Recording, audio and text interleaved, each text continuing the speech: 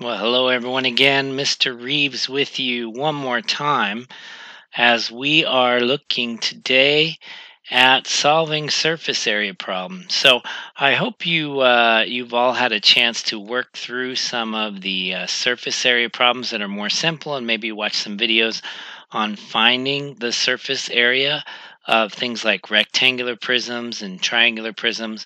Because to be honest with you, the problems we're going to be doing now are a little bit more advanced. They are from the textbook, so I try to give you some more basic examples before we got to these more difficult ones. All right, so we're going to be looking specifically. Let's take a quick review of just a basic prism. So if you have a prism here, this is called a rectangular prism. First of all, prisms are solids or three-dimensional figures. Earlier, we found the areas of things like parallelograms and rectangles and triangles and trapezoids. Those are two-dimensional figures. For example, this face right here, the front of this prism, that would be an example of a rectangle in two dimensions. So we would find the area of that by doing length times width. But now we're working in three dimensions. So in fact, most of the things you deal with in life are three-dimensional, not two-dimensional, but we usually start with two dimensions to make it a little more simple. So when we found area, we talked about how we were finding the amount of space that it takes to fill something up like this, to cover a surface, right? So we were just doing in two dimensions. So we would do in this example, length times width. By the way, the length would be 12 and the width would be 6, and we would get 12 times 6, or 72 square inches, right? And we'd be done. But now that we're in three dimensions, we don't just have that one face. That face we might call the front. We have this face over here on the side. So if we wanted to find the area of that one, we'd have to do 15 times 60, or 90, and the units on that one would be 90 inches squared. And then, hey, we have this other side straight across from it. The good news, though, in a rectangular prism, this one on the right and this one on the left are going to be the same. So it also has an area of 90 square inches. And this one in the back, guess what? It's the same as the one in the front. So it is 72 square inches as well. And then we have the bottom and the top. It's getting harder to see here because things are starting to overlap, but I hope you can see. I've colored in the bottom here. That is a rectangle as well, 12 times 15. And again, if you're having any trouble with any of these problems, feel free to use a calculator. 12 times 15 is 180. So on the bottom, we're going to get 180 square inches. And again, that's on the bottom. And the great news is whatever's on the bottom is also on the top. So if we wanted to find the total surface area of all of these, we would have 180 times 2. That would be the top and the bottom, right? Top and bottom. All right, and then we would have 72 times 2. That would be the front and the back. Here, I'm going to put back here, and I'm going to put bottom there, right? And then we have left and right, which would be 90 times 2. Right, left and right, and we could add all those together. So if I went back to my calculator, right, I could do 180 times 2. By the way, just a reminder, when you've already got the answer in there, you can just do the times 2, right? Plus, I'm going to do 72 times 2.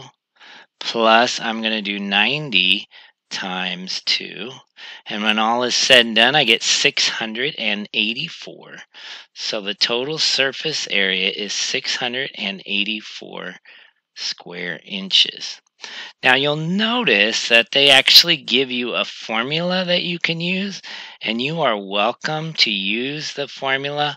The problem is the formula for surface area is different depending on the different shapes. And for what we're doing, they're making composite figures, which make things kind of difficult anyway. So I'm going to recommend that you just go ahead and find the area of all the faces and add them together. But if you like memorizing formulas and you want to try to use their formulas, go for it. But I'm just going to say, let's just look at the meaning here. All right, so they've got one here where you're finding the surface area of the birdhouse. Again, I'm not going to go through the whole problem, but remember, surface area implies surface, right? So if we were to do this one, we'd have the front, and then we'd have the back, we'd have the right, and then we'd have the left. We'd have the bottom on this one, but we wouldn't have the top. And the reason we wouldn't have the top is because we've got this roof on it, right? So unlike the last one, where we had two of everything, this one we would have two for the front and the back, right? We'd have the front and we'd have the back, and we'd have the left and we'd have the right. Again, this is B for back, but then we'd only have the bottom because the top would not be part of the surface, right? And then we'd have to go to this one and we'd have to find the area of this part of the roof and this part of the roof. We'd have to find the area of the front, and we'd have to find the area of, if I could sketch going across here, I can't, how about if I do this instead? We'll do a quick dotted line going across the back like that, right? So we have this back here, right? We have the front, we have the back, we have the left, and we have the right. But this bottom part here, I'm going to color this bottom part green, right? Do you see how, I'm going to color it green, not blue. Do you see how that is both the top of this rectangular prism and the bottom of this triangular prism? It's not touching the surface, so we don't use that as part of the surface area. So surface area is the area of all of the surfaces added together, and sometimes we're going to have to subtract away some of the parts that aren't showing. All right? Okay, so let's go ahead and do a few more problems. All right, let's take a look at this one right here. All right, so when I was a kid, I used to play with blocks. This kind of reminds me of stacking blocks on top of each other. Okay, these are actually two cubes. A cube is a rectangular prism like we're looking at, but the length, the width, and the height are all the same. If you're thinking square, you're on the right track, right? Because it's made up, every face is a square, right? So cubes actually might be one to use the formula, but we're not going to worry about that. Remember, we got the front and the back, the left and the right, the top and the bottom. The good news is they're all going to be the same. So since it's 12 times 12, 12 times 12 is 144. So the area for this one would be 144 square inches. But how many of them are there? It's 144 square inches times 1, 2, 3, 4, 5, 6. There are 6 faces on a cube. All right. Now, if you're thinking, wait, Mr. Reeves, that includes this part and we don't want that part. You're right. But we're going to take that part away in just a minute. All right. So that is the bottom cube. Let's take a look at the top cube. The top cube is not 12 by 12 by 12. It's 8 by 8 by 8. But one of the faces is going to be 8 times 8, and 8 times 8 is 64 square inches, right? So this one is going to be 64 square inches times 6 if we were to find all of the faces. All right? Now that we know how to do it, if they weren't together, what do we need to take away? Well, what is it that we need to take away? We need to take away the part that overlaps. So let me see if I can do this and have you be able to visualize it. You know what? I'm going to erase that part right there, okay? Just for now. We wrote it down. So I want you to visualize.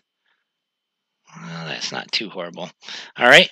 So we have this part right here. And again, I'm going to color that green. So this is the bottom part of the cube. And that part is not touching, that part is not open. It's not on the surface. So the first thing I'm going to do is I'm going to come up here, and instead of doing 64 times 6, I'm going to do 64 times 5. Does that make sense? Because that bottom part is not on the surface. So 64 times 5, and I'm going to go ahead now and go to my calculator, and I'm going I'm going to clear it all out. I'm going to go 64 times 5 instead of 6 because we took that one away, and I get 320. So 320 inches squared takes care of this top cube, right? Now, let's take a look at the bottom cube. You might be thinking, well, just do the same thing on that one. Just do it times 5. But here's the problem. Do you see this part here? That part is still on the surface, isn't it? Right? So what do I need to do for that part? What does that part look like? Well, let me make a sketch. The entire top would be 12 by 12, right? But inside there, what do we have? We have an 8 by 8. So we just want this outside part. So what do we need to do? We need to do 12 squared minus 8 squared. And when we do 12 squared minus 8 squared, it's going to give us that part right there. So we are actually going to do 144 times 5, right? But then we're going to add to that this part right here, which is 12 squared minus 8 squared. Wow, a little bit complicated, huh? All right, so let's go ahead and go to our handy-dandy calculator. All right, let's go ahead and clear it out, and I'm going to do 144 times 5, which is going to give me 720.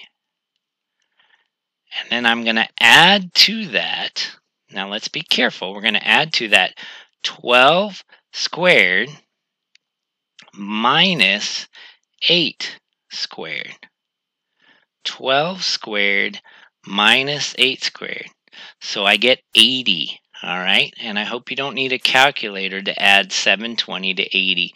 When you add those together, what do you get? You get 800.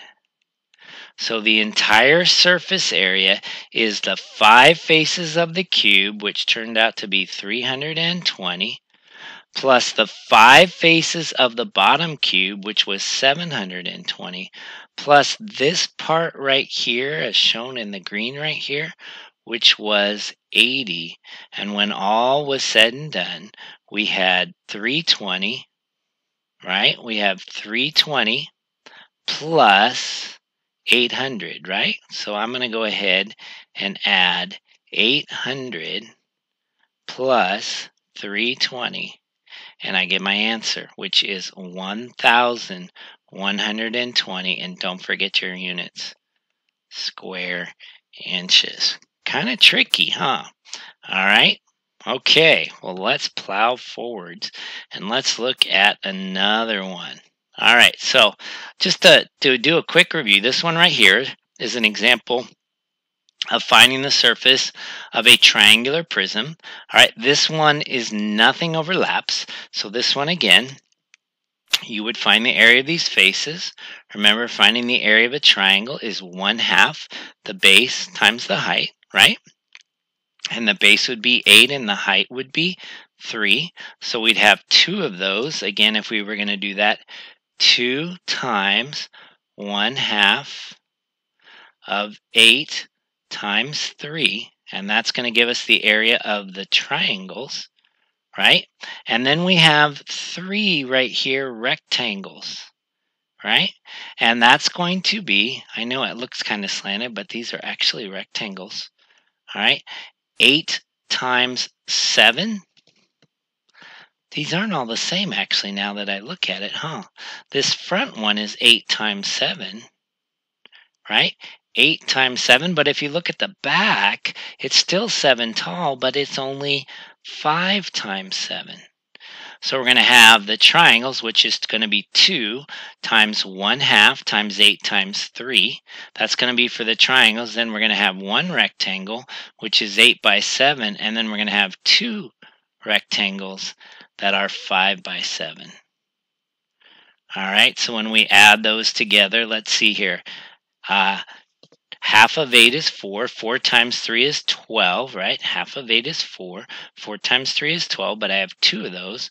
So I get 24 plus 8 times 7 is 56 plus I have 5 times 7. 5 times 7 is 35. Excuse me, 5 times 7 is 35, but I had 2 of those, so I get 70. All right. So then I have to add all of those numbers together. Let's see if we can do this without a calculator. 4 plus 6 is 10. Carry the 1. 3 plus 7. I'm going to put the top and the bottom together. 3 plus 7 is 10. Plus 5 is 15. And I get 150. 150 what? What are my units here? 150 square feet. Now again, there is a way to do it with the formula, and if you look at that formula and go, I like that formula, then use it. But this way I'm showing you works for any shape, no matter whether it's a triangular prism, rectangular prism, whether it's a pyramid, all of those ones, you can find the surface area simply by finding the area of all the surfaces and adding them together. All right, so this one is very similar to the one we did, right? You're going to have the bottom one with 5 faces. You're going to have the top one with 5 faces, and then you're going to have to subtract to find that part right there. So I'm going to let you do that one on your own. Let's see if we can find one that's a little bit different. Flip over to the next page, guys. All right, so let's take a look at this one right here. Eddie built the ramp shown to train his puppy to do tricks. All right, the actual problem says describe 2 ways to find the surface area of the ramp. Let's just go ahead and find the surface area of the ramp. Okay, so again, finding the surface area is finding the area of all the surfaces. Fortunately, on this one, nothing overlaps, although we do have to realize there's some stuff that we can't see. All right, so here we go. Right here, what do we have? Right here. Do you guys recognize that shape? That shape is a trapezoid, right? All right, and do you remember the area of a trapezoid? This is one of the things we studied. The area of a trapezoid is 1/2 times the base 1 plus base 2 in parentheses times the height, right? And there's going to be 2 of those because if I were to draw a line going across the back somewhere along there, I'm not sure exactly. You could see that, right? That one in the back is going to be the same, right? I can color that in. Can you see that right there? The front and the back. So there's actually going to be 2 of those, right? So we're going to have 2 times. So I'm going to put 2 trapezoids right here. 2 times 1/2. Now, base 1 and base 2, I'm going to call this down here base 1, and I'm going to call this right up here base 2. All right, well, this right here is 16, and base 1 is 16 plus 16 plus 16, or 48. So I'm going to have 48 plus 16, right, times the height. Well, how tall is it between those bases? It is 12. All right, so this looks really complicated, but it's really not that bad, especially since we can use a calculator. All right, so remember order of operations, you start inside the parentheses. So I'm going to do 48 plus 16. So I just added base 1 plus base 2. So I got 64, right? And then I need to do that times 1/2. Times, and I'm going to put in 0.5. You all know that 0.5 is the same as 1/2. There is a way to do calculators, fractions on here. You know what? I'm going to go ahead and do that again. All right, I'm going to clear this out because I want to show you how to do the fraction.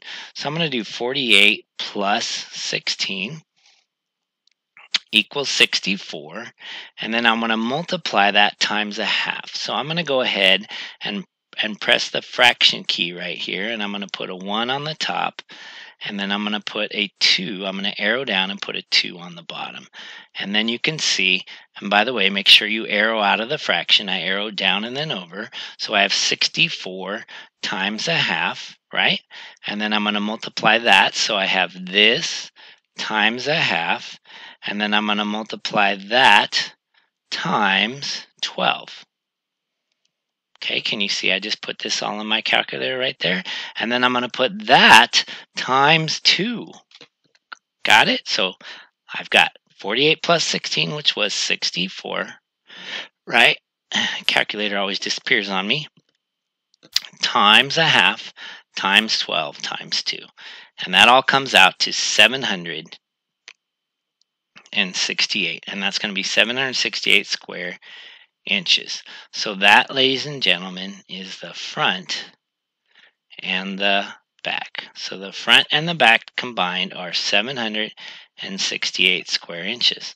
All right, so what else do we have to do? All right, I'm going to erase it all because it's going to get super cluttered. But we did the front and the back.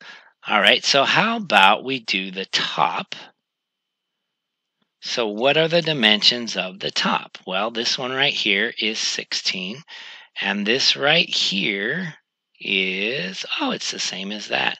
That is 24, all right?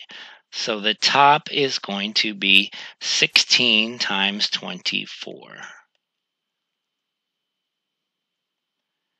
And again, it's perfectly fine to go ahead and grab your calculator. All right, and let's do 16 times 24. And when we do that, we get 384. All right, so we've got the top. All right, what about the bottom? Now, again, it's really hard to see the bottom in this diagram, but I hope you can imagine that there's going to be a line that goes across, right? And I don't know exactly where I should end. It should be parallel to there. Okay, but this part right here, I'm going to go ahead and color it blue. This part right here is going to represent the bottom. So the bottom is 16 plus 16 plus 16. We already said that all of this right here adds up to 48, right? 48 times 24. So the bottom is going to be 48 times 24. Let's go back to our handy dandy calculator. 48 times 24 is equal to 1,100, what was it? 1,152. And by the way, these are all square inches. All right, so what have we done? Well, the first thing we did was the front and the back. Those were trapezoids, right? Then we did the top, then we did the bottom. What part haven't we done yet? We haven't done the ramp part, right? We have that one right there. And if you take a look, I kind of covered it up here a little bit, but do you see how that's 20 and that's 20, right? So these ramps are going to be the same size. So there's going to be 2 ramps, right? There's 2 of the ramps. So the ramps are going to be, and I'm going to go times 2 to show that there's 2 of them. Well, what are the dimensions? It's a rectangle again. It looks slanted, but these are right angles, so it's a rectangle, right? So it's going to be 20 times 24, but there are 2 of them. Got it? 20 times 24, but there's 2 of them. So let's go to our handy dandy calculator. The area of that rectangle is 20 times 24, but there are 2 of them. So when we do this, we get 960. 960 inches squared. So if we want to find the surface area of all of those together, that's going to be the surface area of the entire ramp. Oh, wait, I just thought of something. Are they counting the bottom as part of the surface area of the ramp? Because if they are, we're going to get a different answer than if they aren't. So if you think about it, right, when this ramp is sitting on the ground, the bottom is not part of the surface area. But if you like pick it up and put it on a truck and put it somewhere, then that is part of the surface area. So I'm going to go ahead and include the bottom as part of the surface area, but please be aware that it is up for debate, and we'd probably have to ask for some clarification from the writer here. Do you want us to include the bottom, or do you not want us to include the bottom? So we're going to go ahead and include the bottom, saying, hey, when we built this ramp, we built it with the bottom. I'm assuming that bottom's there. But again, if it's not, we simply wouldn't include it. All right, so here we go. I'm going to clear it all out. We're going to add these together. So we have the trapezoids on the front and the back that added up to 768. We have the top that was 384. We have the bottom, which we're going to choose to include, 1152, although we certainly could argue to leave it off. And then we have the ramps, one on each side. Together they are 960. We add all those together, and what do we get? We get a total of 3,264 what? Square inches. Whew. All right, so I hope you see that these problems, they're quite involved. There's a lot of steps. There's lots of places to make mistakes, especially ones like this one as compared to this one. All right, this is a much simpler rectangular prism. So these ones are a lot less complicated. Again, you're welcome to use the formula in the book if you want to. All right, but these other ones where they're putting things together, if you're careful, you should be able to do it. All right, well, I hope this video helped you. Thanks so much for watching. Have a great day, everybody. Bye.